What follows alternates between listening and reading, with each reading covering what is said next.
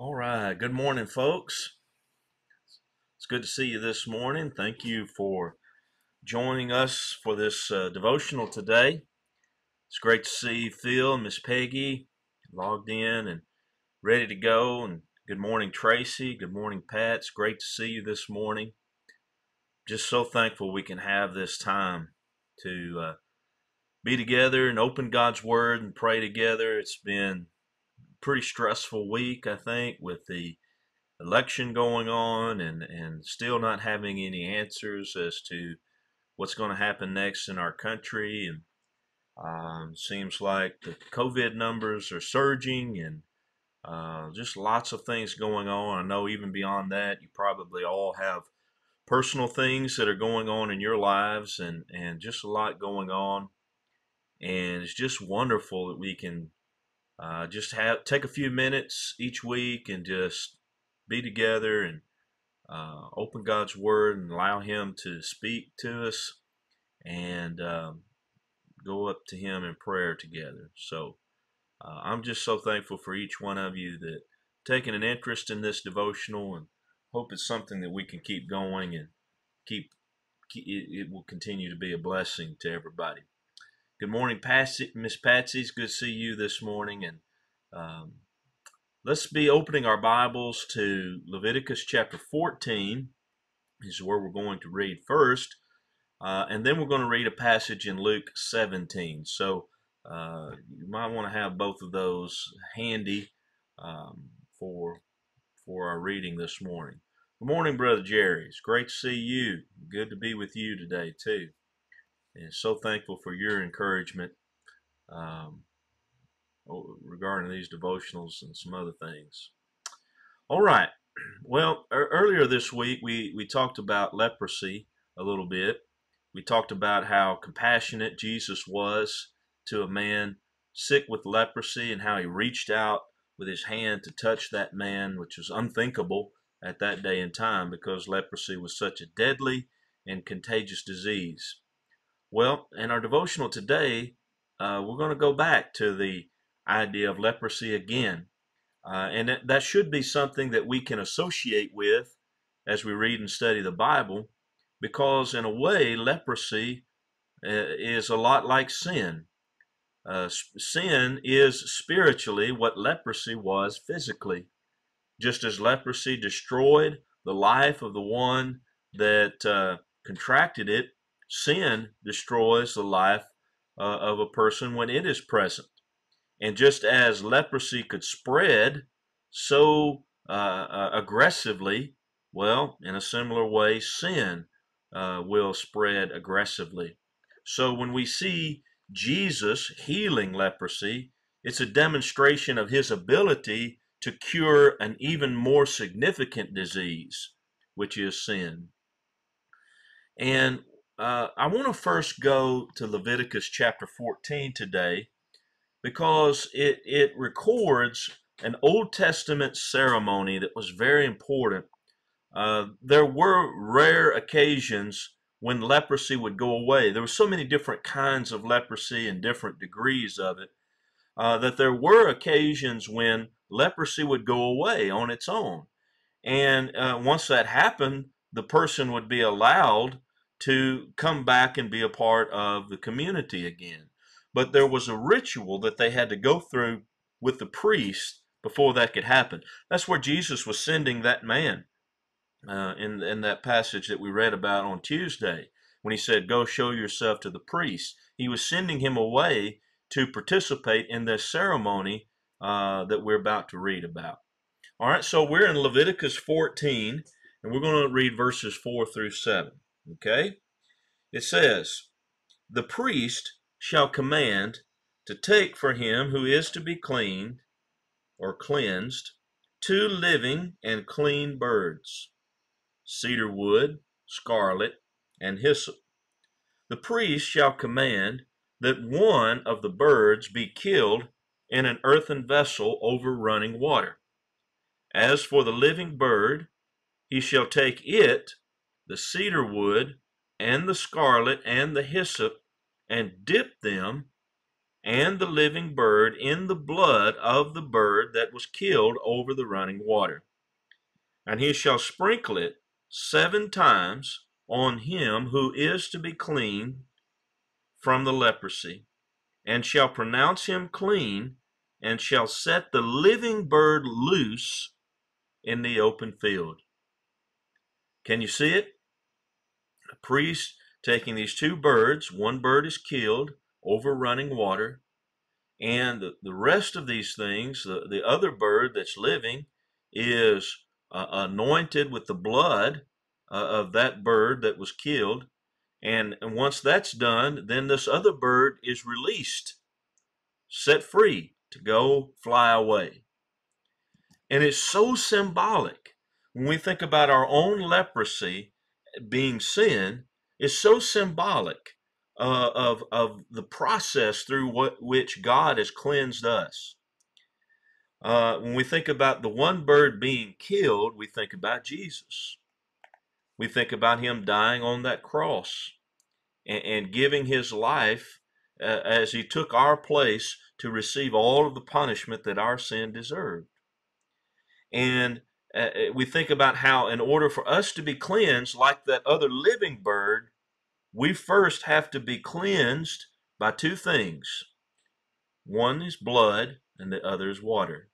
Notice how the bird was killed over running water. It's a combination of blood and water that brings about our cleansing. The blood, of course, is the blood of Jesus that was shed at the cross. The water is baptism, and how baptism brings us in contact with that blood that Jesus shed, because we're baptized into his death, Romans 6, 3 and 4. So we are cleansed of our disease through blood and water. And because of that, like the living bird, we have been set free. We have been released to go and live our lives and to be free. But of course, our freedom was purchased by the one who was killed. What a beautiful symbolic ritual that helps us connect to what Jesus did for us. Now, let's go over to Luke 17 now. The reason I go there is because this passage, challenges us as to how we should react to this. Now that we know that we've been cleansed, and we know the price that was paid in order to make that possible, how should we react? Well, let's begin reading in verse 11. Now it happened as he went to Jerusalem that he passed through the midst of Samaria and Galilee. Then as he entered a certain village, there met him 10 men who were lepers, who stood afar off. That's what lepers were supposed to do, is keep their distance. They lifted up their voices and said, Jesus, Master, have mercy on us. And when they saw him, or when he saw them rather, he said to them, Go show yourselves to the priests. He was sending them to participate in this ritual that we just talked about. And so it was that as they went, they were cleansed. They did what Jesus told them to do, and the result was they were cleansed. If we do what Jesus tells us to do, guess what? We'll be cleansed also. So now that they're cleansed, they look down, their hands are no longer disfigured. There's no longer the pain of their disease coursing through their veins.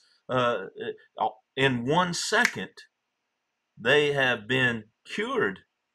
Like we said the other day, they went 1 second from being from knocking on death's door to the next second being a picture of health.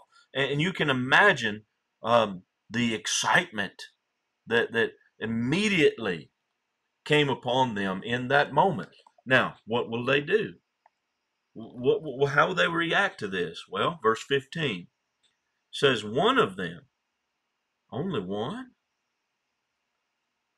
of them, when he saw that he was healed, returned and with a loud voice glorified God, and fell down on his face at his feet, giving him thanks. And he was a Samaritan. So Jesus answered and said, Were there not 10 cleansed? But where are the 9? Were there not any found who returned to give glory to God except this foreigner? And he said to him, Arise, go your way. Your faith has made you well. Literally, your faith has saved you. Evidently, he was cured of something much more than leprosy. His soul was saved because of the way he reacted to Jesus. 9 of these men went on their way, never thinking about, never turning back to the one who brought such a remarkable gift into their lives. They just went on their way. Only one man turned back and fell on his face and glorified God and giving thanks to Jesus. This man was a Samaritan. Often enough, this most sincere praise and worship comes from the most unlikely of people. And the reason I point us to this text today is you and I, we were lepers. We were sentenced to death.